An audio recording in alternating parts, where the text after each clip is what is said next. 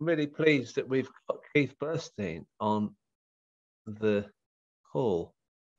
Keith, do you want to unmute yourself?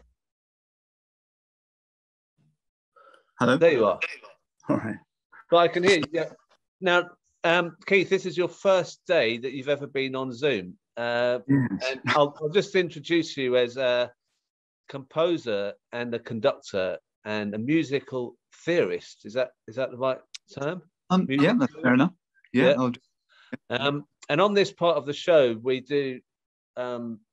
It's a bit like that program on Radio 4 that I can't mention because you can get in trouble for copying it. But it's where people choose their favourite pieces of music, and they're supposed to go away to a castaway somewhere. Now, I was very keen to hear your choices of music, because as a classical conductor and composer, we've had drill music last time, and I'd like to hear a bit about classical, because drill was hardcore, and I'm sure this is going to be hardcore classical as well. Can you tell us a bit about your first choice of music, and what your background in music was before you heard this piece of music? Okay, sure. Yeah. Well, so my background in music is that my family were all musicians, so I was kind of born into it in that sense. However, when I was 16, I still hadn't heard of the composer Gustav Mahler, who some of you will be familiar with already, who's a great writer of symphonies of German origin. He was a conductor of the Royal Opera in Vienna. And when I was at school, someone gave me a free ticket to a concert, and that ticket turned out to be the BBC Symphony Orchestra and Mahler's Ninth Symphony. And that did have a life-changing effect on me when I heard that music, because I sort of realized for the first time, what can music actually do? You know, just because you enjoy music, it doesn't necessarily mean that you've experienced what it can really do when it's very powerful.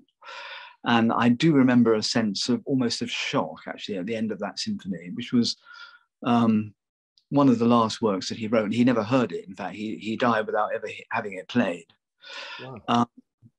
And it's still regarded as a kind of benchmark of the power of music to bear the soul. Right. Well, look, I'll play it now. If people, you used to think it's a good idea if people use earphones to hear it because it'd be better quality. But if you haven't, then just play it loud, or put your earphones on, and I'm going to play Mahler's Ninth. The opening Symphony. of the just about 3 minutes. Yeah. Not the whole symphony. Yeah. Oh no. No. Here we go.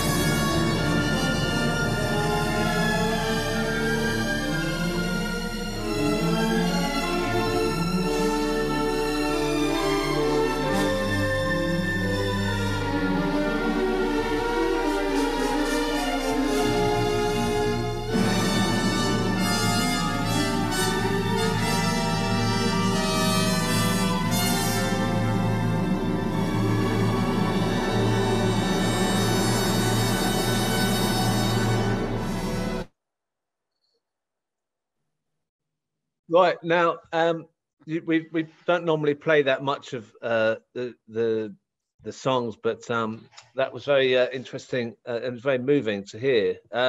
So, can you tell me when you heard after you heard the Mahler, how did that impact on you? Did you then want to become a composer, or what was Yeah, the next step? that was the main effect. I mean, once you've realized, from my point of view, I already wanted to be a composer. Once you've realized what music can do in that sense, how it can deeply go into people's emotions and change the way you think and feel about the world, then you're kind of trapped. It's almost like a drug. You've somehow got to hit that benchmark. So what then happened was that two things really. One was that when I went in to study music at the Royal College of Music, I kind of discovered that actually the pathway of classical music in the 20th century had sort of left all that behind, all that sort of high romanticism and emotional power. And it had got into a very kind of deeply pseudo-intellectual kind of wrong note music, as it's sometimes called, of the sort that most people have probably heard.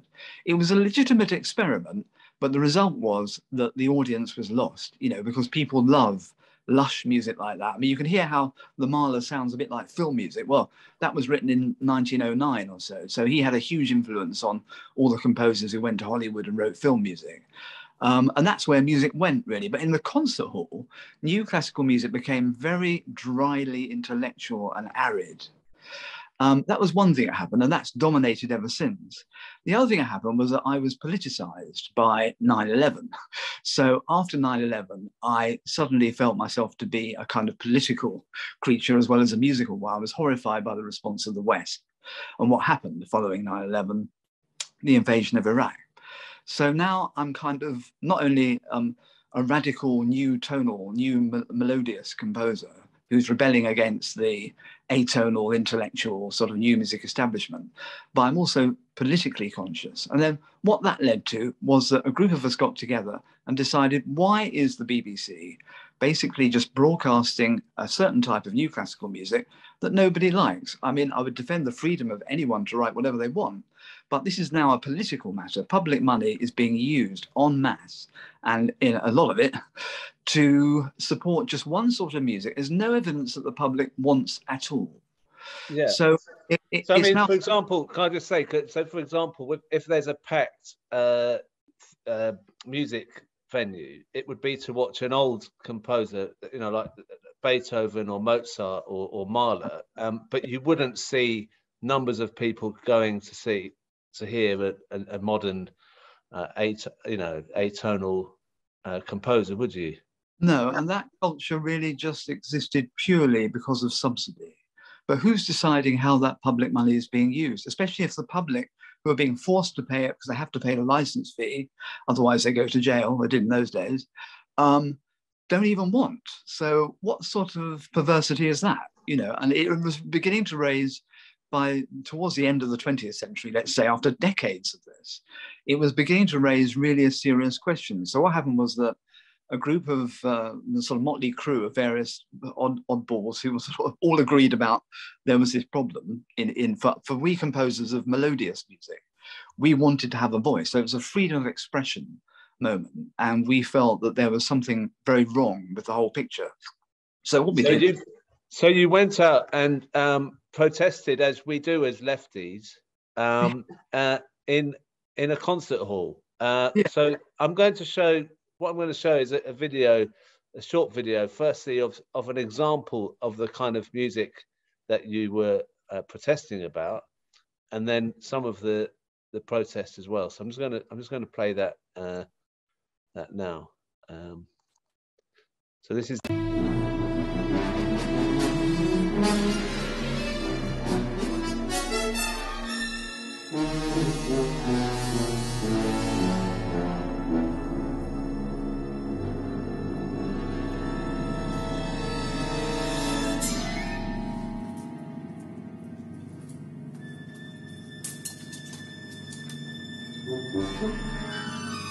None of it does what music used to do, which is speak to the world. It's self-denying music.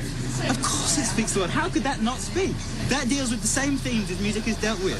For its whole life, it's just not tonal. It denies, you just want nice chords. It denies itself the ability to speak very to the world. backward-looking and reactionary. It denies itself the ability to just say only the simple thing. There is a complacent establishment. In the media. There is no real criticism or originality. Of course there is. It's modern music without opposition. It's like governing without opposition. It's dangerous. It's fascism. Yes, it's dangerous. The whole thing is fascism. That's You're calling this fascism. It's dangerous. Hang on, there is a tyranny of taste in this country. There is not a voice of opposition. So there you were, a younger you, outside. Is that the Royal Opera House? Yeah, it was. Yeah, outside the Royal Opera House, arguing, and then inside the Royal Opera House, you actually booed. Is that right? You were booing when it was played. I mean, we announced to the press beforehand that we were going to boo, and that immediately. I mean, one amazing factor in all of this picture was that the extent to which just going along to the Royal Opera House and telling the press we were going to do it created this storm. You know, Newsnight spent £20,000 making a film about it.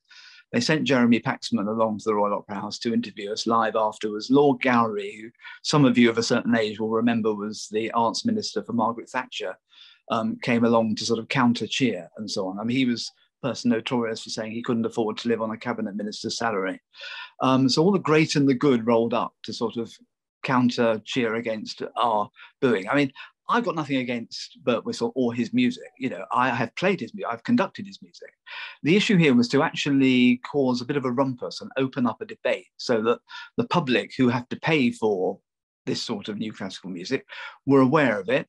They might disagree with what I was saying, but it was just to actually create a spotlight so that this matter came to the attention of the public.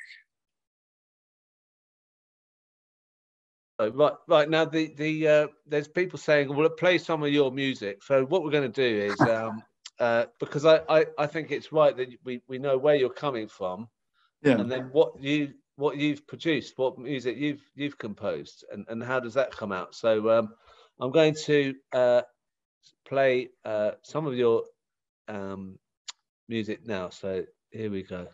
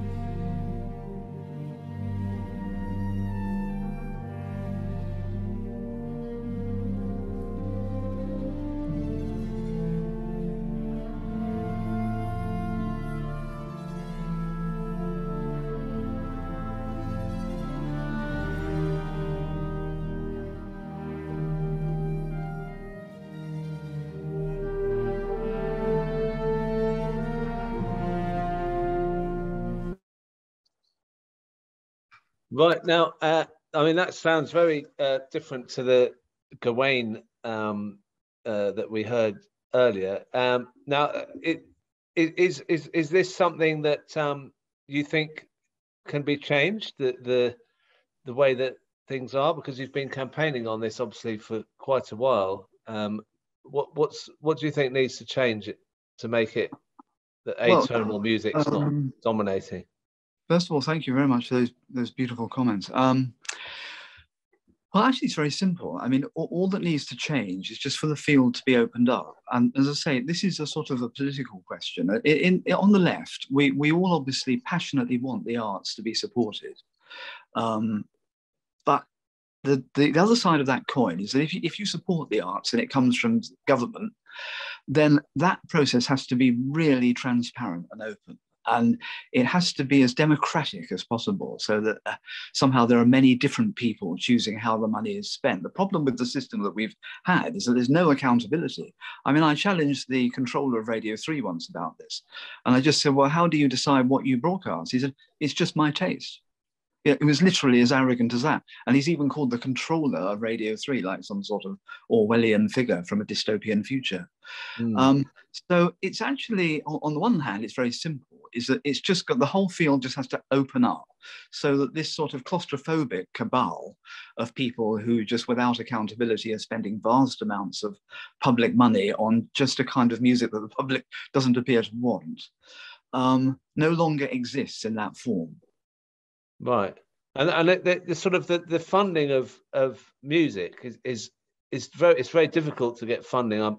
I imagine in your situation, if you aren't going along with what they're looking for, this kind of atonal stuff. Absolutely, yeah. I mean, we really were risking our whole futures and careers when we did that protest, because it is a monopoly situation of it was the only purveyor of this sort of new classical music as an idiom or a form of art was the BBC, well, still is. You know, it's just, so if you go out and criticize it and and protest as an iconic member of their community of composers, and who was Sir Harrison Birtwistle, and the iconic institution of the Royal Opera House, you are really risking your whole future. I mean, I'm not boasting about the risk that we took, but it's true that on a professional level, it's a huge risk to do that. I mean, since then, I've actually acquired some private sponsorship, just from individuals who want to sponsor my work. I mean, I would love not to have to rely on that. I'd love to have a government that valued the arts so much that the government made sure that people who want to express themselves through being creative are all given an equal opportunity to do that. But we don't have such a government. Yeah. And I mean, do you think that atonal music that's dominating actually puts people off getting into music at all? So I mean, is that detrimental? I mean, if they like sort of good melodies and stuff, wouldn't they, more young people, want to play music? But if they think it's just this kind of jarring stuff, it's not going to encourage people to be creative and artistic. Well, it's certainly a major problem to anyone who wants to go down the path of being a composer of, say, concert music, so music for the concert hall or the opera house. Of course, many composers peeled away because it was such a hostile environment to become film composers, TV composers, and that's great if they want to do that, and TV and film need wonderful composers, but the tragedy is if the whole classical tradition dies. And when I say the whole classical tradition dying, I do mean the whole tradition. So unless a great tradition like classical music is renewed at the fountainhead, the whole thing becomes a museum culture. So we're not just talking about here people being discouraged to go into the profession as composers. We're talking about, because they're not allowed to do it. You're literally not allowed to write tunes. If you are a composer nowadays, you're laughed at. If you write melodious and harmonious music, you're discredited. So what happens then is that the old tradition of the old repertoire of Beethoven and Mozart and Mahler, for instance, actually becomes a kind of museum culture. So it begins to die as well. So what's at stake is the whole tradition of classical music. Now, some people may say, well, tough luck. What's taken over is pop music and rock music. And that's true. The pop music and rock music, which I love all music, that has become really our contemporary classical music.